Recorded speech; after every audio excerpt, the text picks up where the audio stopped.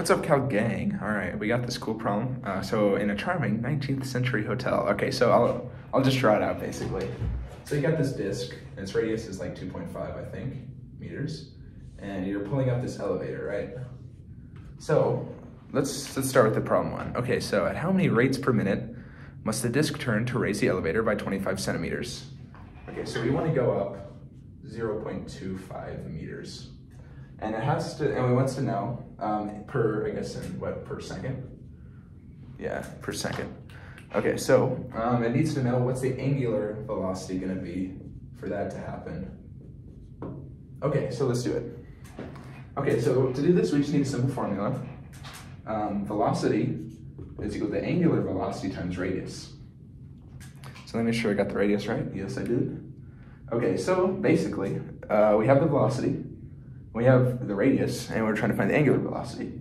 So what we're going to do is we're going to say W is equal to velocity divided by radius, and then we can say W is equal to the velocity, which is 0.25, divided by radius, which is 2.5, and it's equal to 0.1 radians a second. But in this problem is asking for rates per minute. So rates per minute, okay, so radian, so 2 radians is a full circle, and our rotation is a full circle. So we can change this, so it's 0.1 radians per second. So then you can get rid of the radians because 2 pi radians is equal to 1 rotation. So the radians are gonna cancel. So you're just gonna have to divide by 2 pi, but then it wants per minute. Okay, so to get rid of the seconds, you know that there's 60 seconds per 1 minute. And so therefore, that number is going to switch to 0.95 rates per minute. 95. There you go. That's your answer for part A.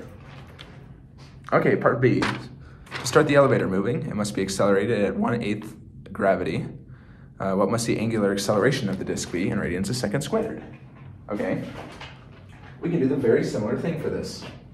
So acceleration is equal to angular acceleration times radius. Very nifty. Okay, so it must be accelerated at 1/8 of gravity. So then, you know, we're trying to find angular acceleration. So it's gonna be, it's equal to A divided by R.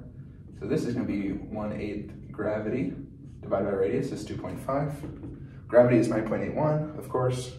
So you're gonna get 0.4905 radians a second squared. That's your angular acceleration that you need for that. In radians second squared. Okay. Now part C. Through what angle in radians and degrees has the disk turned when it is raised 2.5 meters? Okay, if you guys know what's coming next, you're gonna be shocked, right? Theta, which is angular displacement, is equal to displacement. Oh, no, right. Displacement divided by radius. Similar thing. Because distance is equal to theta radius. Okay, so we're trying to find how much that angular displacement is, right? Yes, we are. Okay, so theta is equal to, it goes 3.25, and the radius is 2.5. Pretty sure it's 3.25. What are we doing here? Oh, I'm looking at the wrong column. This number is 1.3 radians is how much it changes.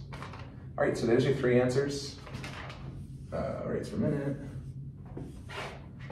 And that means that it kind of turns like that here, how long it takes to raise it up. Cool problem, right? All right, so yeah, good luck in your physics homework. Stick around for some more calc problems, physics problems, I mean. And yeah, good luck. See you guys later.